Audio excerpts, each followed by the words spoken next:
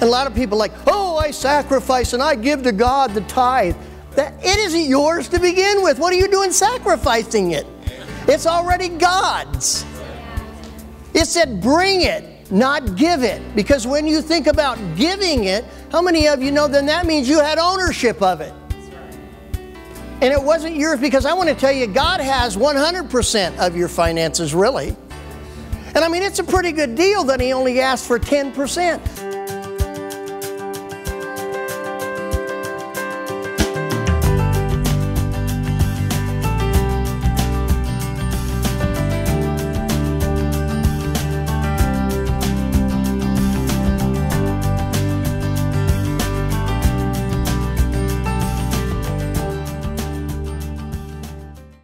I mean, we all have our little imperfections, but the power and the principles of God are true. Amen. And they're everlasting, and they can bring us to a place that we've never been before. And there's a thing called Firstfruits, and it isn't really just a principle for the new year, but it's a principle, I believe, for the entire year. And what it is it's about a story when God, and throughout the Bible, but what I want to read from in Exodus is when God had delivered the Israelites from Egypt. And that's like our salvation, really. And He's getting ready to bring them into the promised land. And He's going to give them a land that flows with milk and honey that they did not earn. And they did not pay for. And they're going to eat from trees they did not plant. And they're going to harvest from crops they did not plant themselves. But they are going to be blessed because they're the people of God. And there's something these people needed to understand, just like I believe we need to understand today. How many of you know God above all that we would prosper and be in health, even as our soul prospers? But how many of you know Galatians also said, deceive yourself not, God is not mocked, that which a man sows he will also reap. So how many of you know you have to sow things to actually reap a crop? And I say that because in Exodus 13, God is trying to explain to the Israelites, and this is what He said. And it shall come to pass, the Lord will bring you into a land, the land of Canaan, as He swore to you and your fathers, and gave it to you, that you should set apart to the Lord all that opens the womb. That is, every firstborn that comes from the animal which you have, the male shall be the Lord's. How many of you know God still requires from us our love, our care, and it isn't because He's insecure, but it's His way that we really know that we love God. And it's really called the Firstfruits. And what He's trying to tell them there is, to us today, this would maybe make no sense, but what He's really saying is, everything that comes out first, I desire that you bring that to me. And that's mine. And the rest is yours. But if you'll bring me that, when I bring you into the promised land, I will cause the curse to lift from your life. And I will bring you into a place that flows with milk and honey, and you will honor your God, and my people will be blessed because they understand this principle. And then He goes on to say, but every firstborn of the donkey you shall redeem. How many of you know this is talking about Jesus? He's saying this, that you shall redeem by the blood of a lamb, and if you do not redeem it, you need to break its neck. How many of you know that's pretty strong terminology? Amen, that's right. And all the first of all the men among you, your sons, you shall redeem. Now, how many of you know Jesus has redeemed us through His blood and what He did? And this is really a forerunning of what God is telling us. He is saying, our Egypt was when we didn't know God. And our Egypt was when we was a slave to the world. But how many of you know He's saying, I'm bringing you out of the world into my place, and when I do, I want you to dedicate the firstborn always to me. Now the firstborn, how many of you know they had flocks and animals, and they produced fruit, and they did all of those things. And there's always been a thing called first fruits before God. Even in the New Testament, it says, deceive yourself not, that which a man sows he will also reap. But it also says, give and it will be given to you, good measure, pressed down, shaken together, and running over. How many of you know that really what we've got to understand about first fruits, the very first thing is that it's not ours anyway. Amen. That's right. It's God's. And what a number of people don't really understand is, it goes on to say here, so it shall be when your sons ask you in the times to come, saith, what is this? That you can say, be strong, for the hand of the Lord brought me out of Egypt and out of the house of bondage.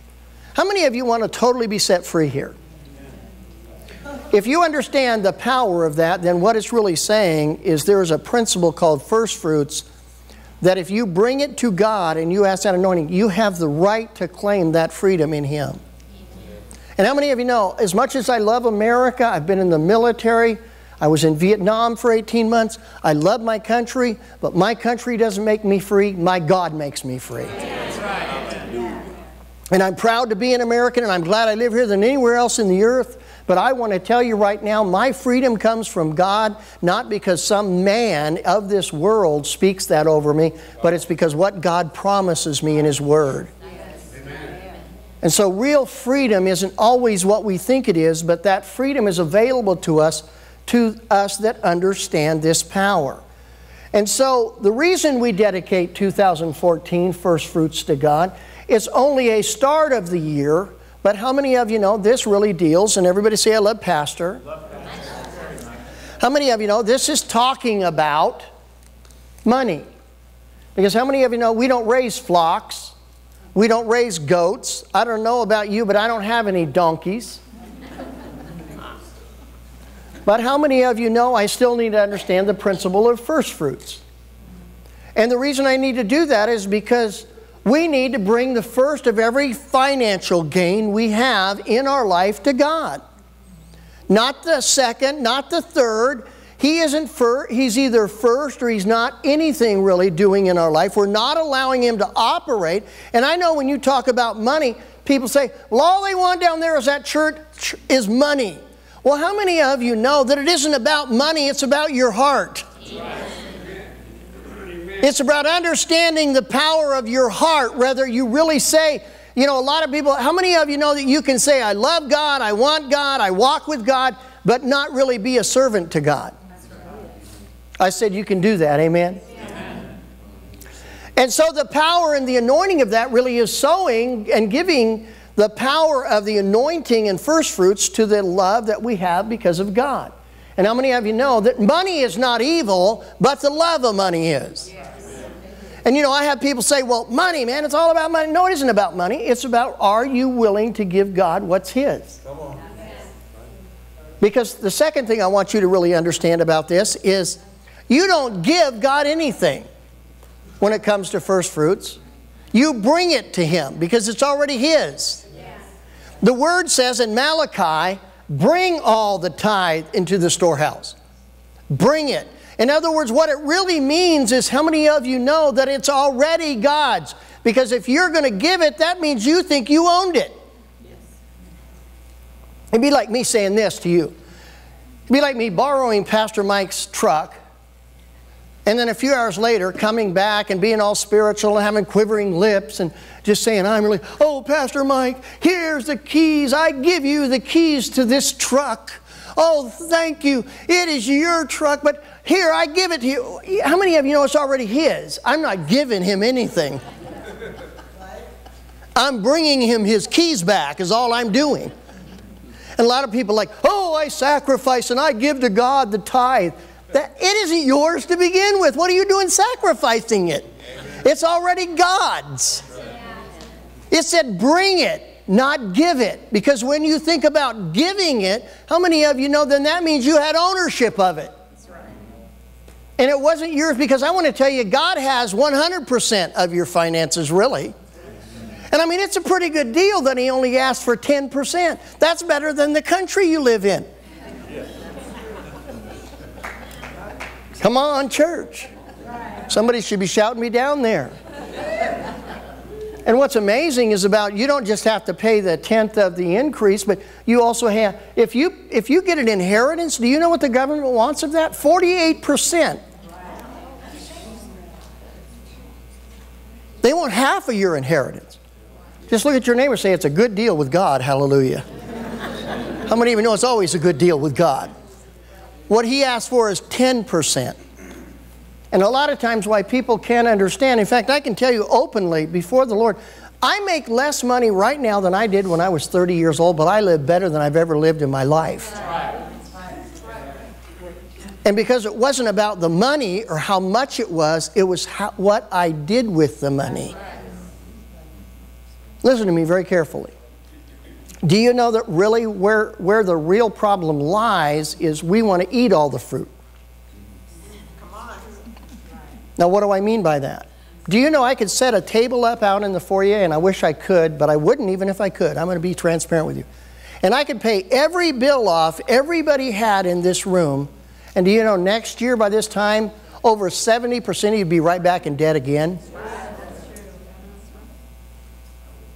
And so everybody says, oh, it's the indebtedness that really keeps me from doing what I want to do. It isn't the indebtedness. That's like saying, I remember I was at a pastor's conference. If I would have waited for God to provide everything, we would have never had $3.5, $4 million worth of property now after all the years I've been here, because how many of you know, we never started out with that. I look back over the books. When the first service we had in here, we had 18 people, and I think we took in $36. And how many of you know that it really wasn't about the money, it was about being faithful with what God gave us to use. Amen. And I say this because we all think we're sacrificing something, when how many of you know God's the God of 100%, but He only asks for the first fruit. Amen. And so we bring it to Him so that He blesses the 90. And when we don't do that, sadly enough, and listen, I'm not telling you this, just look at your neighbor and say, relax, he's already received the offering. It's a principle, though, that if I don't teach you about, how many of you know someday I'm going to stand before the Lord and give an account of what I teach you? And if I don't teach you about this, how will you know? Because how many of you know the world is selfish? And it's taught us a lot of things that we didn't really need. Number 3, God will never be second. And I just already kind of talked about this, but how many of you know it really shows whether He's first or second or third? And people say, well, I just can't afford it. I had one guy say, they can't not afford it. That's right. And really, it's a pretty good deal when you really think about being first with God. He desires that first fruit. And listen to me, what's so great about this plan is this, how many of you know, if you make $100, God asks $10. If you make $1,000, God asks $100. If you make $1 million, God asks $100,000. How many of you know, a lot of people say, well, they can just afford it, I can't. Well, the zeros get more. And believe me, if you can't write the $10 check, you can't write the $100,000 check. I had a guy come to me one time, and he got an inheritance, and he had been struggling, and he didn't really understand this principle. And this is what he said. Another person said that he was going to give a certain amount of money because he came into this. And so he brought me a check, and he said, here's this check, but I'm not giving 10% of it all because, you know, I really need it. But don't tell the other people that. And I said, no, I'm not going to do that. I'm not going to tell them anything unless they ask, but I'm not going to lie for you. But see, they reasoned in their mind how they couldn't afford it. Don't you know if you made $1 million, you could reason in your mind why you couldn't give the $100,000? When you had been believing for that all along. I mean, I have people say, oh, just as soon as I win the lottery. Well, let me tell you right now, the last lottery that was around $600 million, if you stood in the same place, you would have had to have been struck by lightning 7 times in the same place to win that lottery. Wouldn't you rather have a principle that you could do that would work every time? Amen. And God will not be second in your life. He has to have the power. And then really this might even sound very calloused, if you will, but how many of you know we need to understand also that God wants to get the curse off of us? Malachi says this, 3:9, you are cursed with a curse, for you have robbed me, even the whole nation. Now, what does he mean by that? You know, I used to think openly that God was going to curse you if you didn't give. How many of you know God loves you, God cares about you, and He is not going to put a curse on you even if you don't tithe? Because when you read that, what He's really saying is this. You were cursed with a curse, and if you don't understand this principle, you're still cursed with the curse. It isn't that He's going to put a curse on you. You're already under a curse. It's a curse of the world. See, the world had a curse. This started clear back in the beginning when Adam and Eve fell. What did they do? God said, give me one thing, the tree of life, and don't you touch it. That's mine. And what did they do? They ate from the tree of life, that which was God's, and what happened? The entire world was cursed. Do you know a lot of the things that happen in our life, God isn't trying to curse us, He's trying to get the curse off of us. What He's really saying is, I don't want you to act like the world any longer because they're cursed. With a curse, I want you to act as a son and daughter of God and be blessed. And the way you can do that is to relieve yourself of the curse you had when you got saved. Good preaching, Pastor. Because it isn't God wanting to curse you, it's that you're cursed before you know God. And what you do is you carry that curse right into Christianity.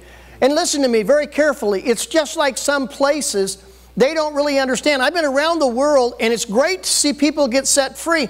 But how many of you know, even though people come to know God, sometimes they'll bring some of their old habits into the kingdom of God. You have to be really careful in India because there's, I don't even remember how many different types of religion there. But what happens is people get saved, and almost like anybody ever been to New Orleans? Has anybody ever heard, you know, of Cajuns? You know, they're French people that moved over here and mixed with the Indians and the different people. And they'll bring some of that culture, even witchcraft, in. Some of them read tea leaves, and they call themselves Christian churches. And they'll read tea leaves and play with Ouija boards. How many of you know God has no place for that? Well, we do the same thing. See, what they haven't done is release themselves from the curse of the world. Can I get an amen in this house? Because we have to be careful we don't do the same thing. We would never say, oh, I'm going to go out and practice witchcraft.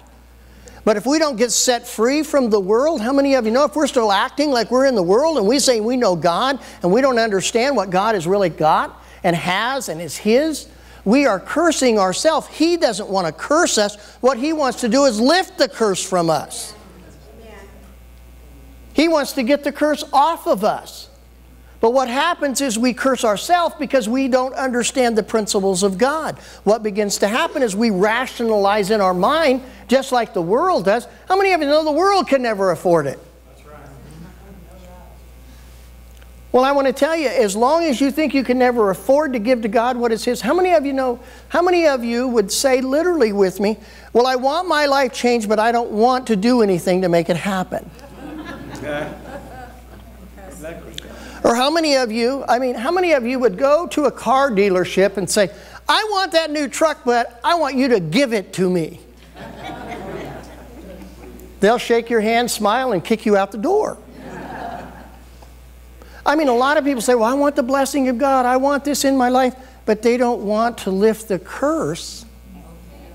I want my family set free. I want all these things to happen. But they don't even give God what's already His. And when we don't do that, it isn't like God wants to curse us. He's trying to lift the curse from us. And so we've got to understand the real power and principle of that and the anointing that really takes place. And so if we're going to lift the curse, and God desires that, how many of you know if you really want your family free, In fact, let me just say this. Do you know your kids are watching? And I don't know if you've realized it or not, but the day of do what I say, not what I do is over.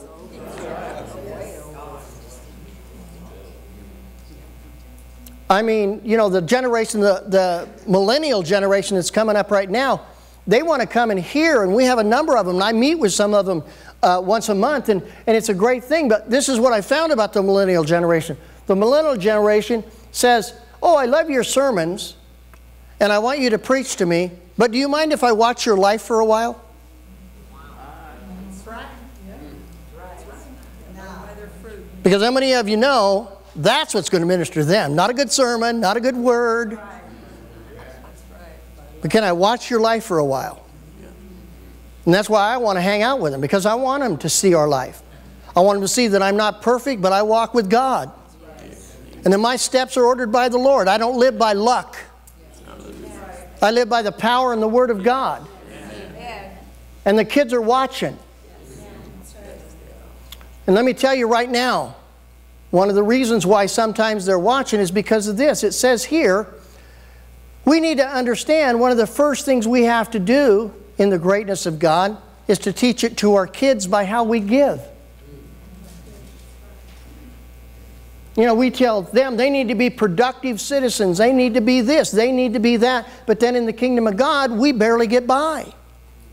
Oh, good preaching. Why do I say this? Because look at verse 14.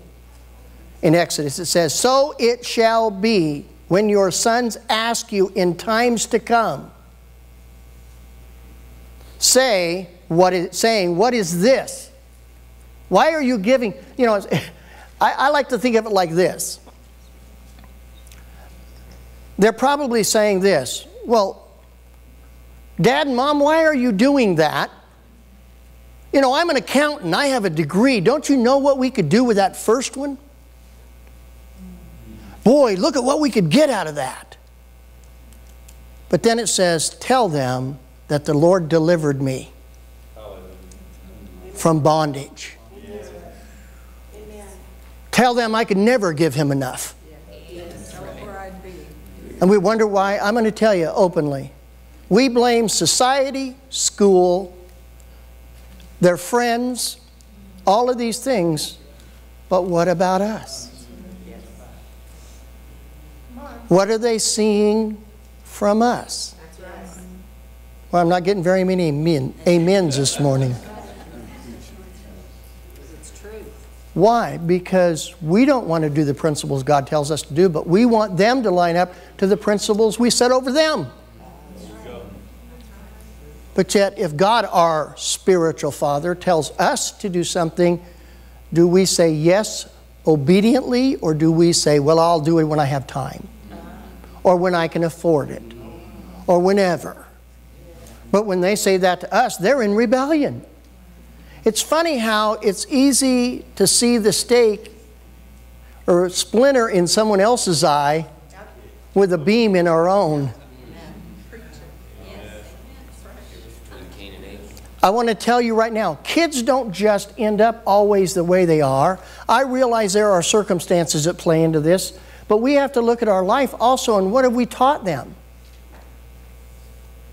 How many of you know that really it's really sad because we don't understand the power of sowing and reaping? And how many of you know you don't start trying to train up a child in the way they should go when they're 16?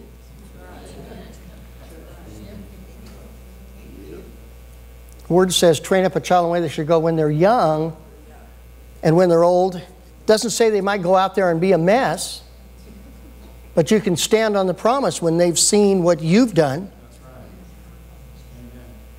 What people don't understand is sowing and reaping is so powerful, and the younger you start. Do you know, I mean, my blessing was in finances before I was a minister. I worked in money, gold, silver, different things. Do you know that what people don't understand, and I try to teach this to my own family, the younger you start saving, the more powerful it is.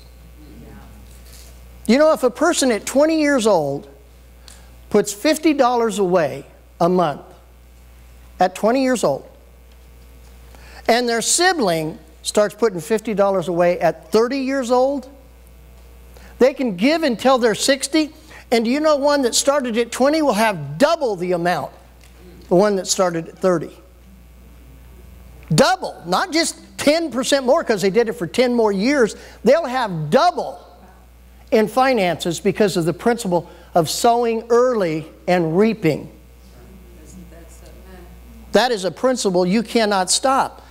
If you put something away, the younger you are, the more compounded interest you have, and the anointing it is. It's just like I believe in the kingdom of God. And thank you for these. I can tell you guys understand, but what you don't understand is, what are we teaching our children? Do you teach your children that money is only a tool? Do you teach your children that money is what God gave them? He not only gave them air, food, but did you teach them that literally when they were at home, to eat from your table, you've sown to God first? Because the Word said there's going to come a day when they're going to ask you, why do you do this?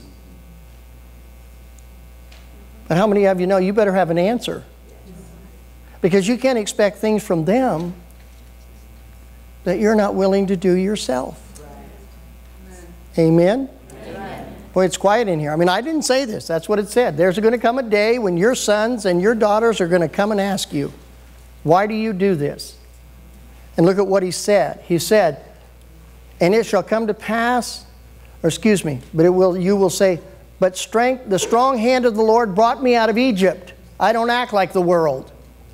I don't eat it all for myself.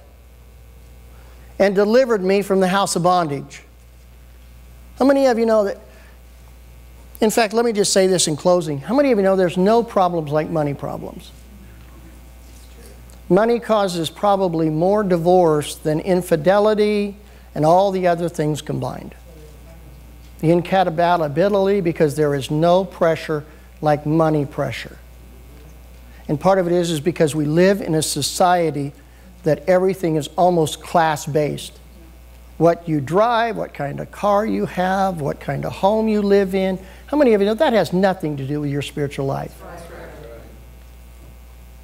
Do I think God wants to bless you? Yes.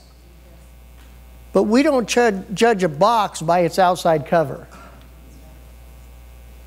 But at the same time, then we can't fall into the system of the world. We have to understand the system of God. We have to know the power and the anointing of God. And when we do what God says, how many of you know, then we can stand and say, God, I've done what you have told me to do. I believe I will be blessed, not because of everything in me, but because you've delivered me. How many of you are saved in here? By being born again through Jesus Christ. Okay, if you're saved, how many of you know then you've been brought out of the curse if you desire it? Yes. And if you have been brought out of the curse, then how many of you know you're different? Just look at your neighbor and say, you're different. You're different. Now look at him again and say, you're special. Just tell him that you're special. Somebody used to come and tell Pastor Sandy every time he preached, he used to say, oh, Pastor Sandy, you're special. But what I'm really saying is you are. The power, the anointing of God is on us. He doesn't want to curse you. So many people think that God is an ogre waiting for you to get out of line just so he can whack you. How many of you know that's not true? God doesn't put cancer on you. God doesn't want bad things to happen to you. But how many of you know you got to come out from under that curse? He's brought you out, but you have to realize that for yourself. And you have to be able to claim the Word of God, the power and the anointing. When your kids ask, and we live in a society, and let me close with this, but it's so true. You know, I've been thankful for every paycheck I've ever got. Because really, I get paid for what I just love to do. My grandfather always told me, if you're going to be happy in life, Steve, find something you love to do and get paid for it. Well, I didn't know it was ministry. Believe me, I did not know it was ministry when he told me that. I mean, the real power of this word is, and I still remember it, I remember the first check I ever got for preaching a sermon. And I've said to the Lord so many times, Never let me forget that feeling.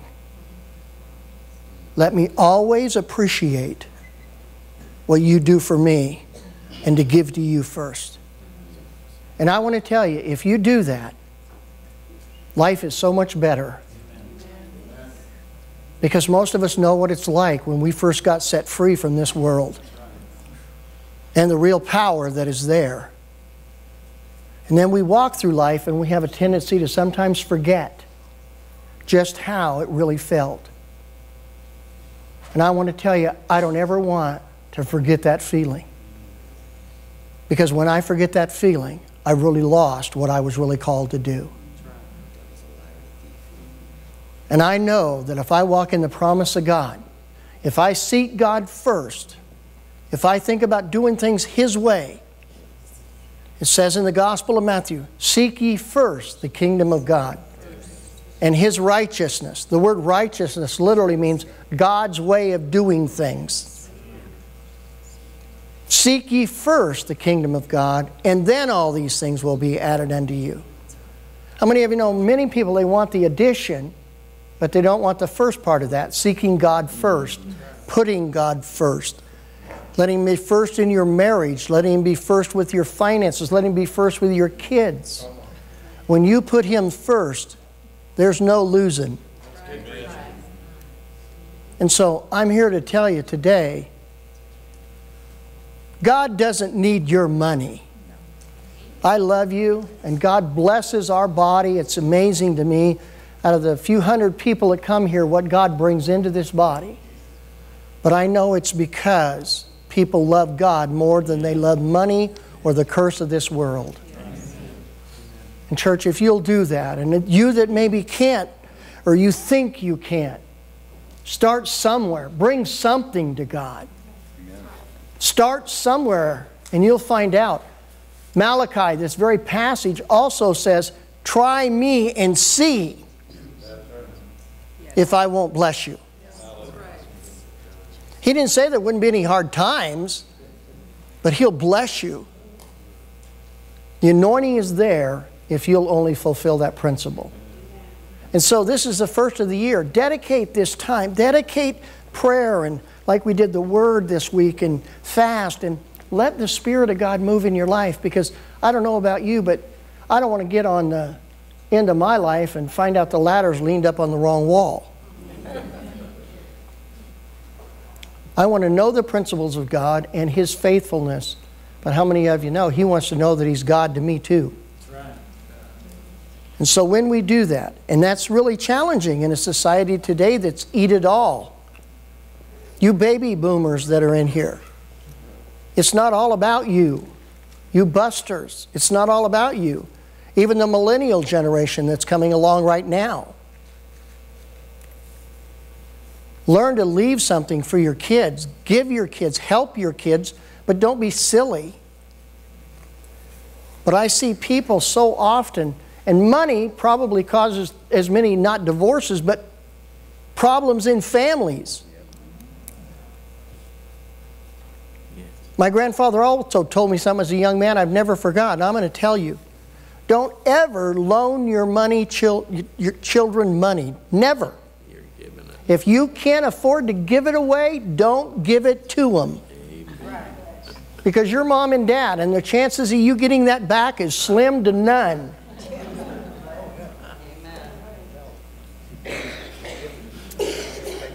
Tell them if they need a loan, go to the bank. They aren't mom and dad. And I'm not saying that don't help them. What I'm saying is help them where you can afford it. If you can't afford to give it, because I know people that won't speak for years because they loaned a family member or a child money and they never paid it back.